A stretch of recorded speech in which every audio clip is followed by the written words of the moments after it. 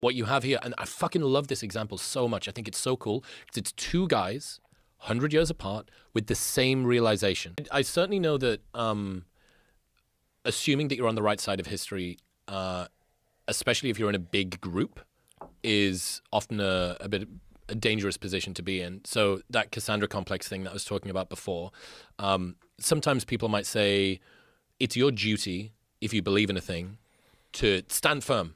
Right, you should make your case known. You know, you're Ignaz Semmelweis. You know about the germ theory of disease.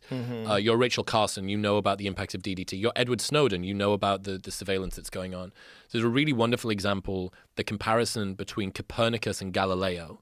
So Copernicus in the 1500s, he begins to realize that the Earth might not be the center of the solar system, let alone the universe, and he has enough evidence to justify it, but he waits until his deathbed to actually sort of whisper out his great work, which is De Revolutionibus, this work that he made.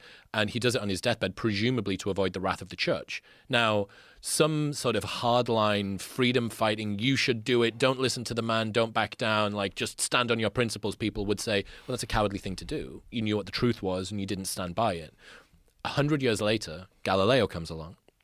He sees the moons of Jupiter, sees the phases of Venus, sees the pockmarks on the surface of the moon, and he realizes that the heliocentric model, this like Copernican revolution, is true. Proclaims it from the rooftops. What happens to him? House arrest. He gets put under house arrest. He gets forced to recant under the threat of torture and spends the rest of his life under house arrest. So what you have here, and I fucking love this example so much. I think it's so cool because it's two guys, 100 years apart, with the same realization. And the justification for the first one not saying what he didn't say loudly is the treatment of the second. I think it's like just this perfect explanation of irony. You know what I mean? Yep, like it's so perfect. Yeah. And you go, well, the main issue that I have with like basically being right and early often feels a lot like being wrong.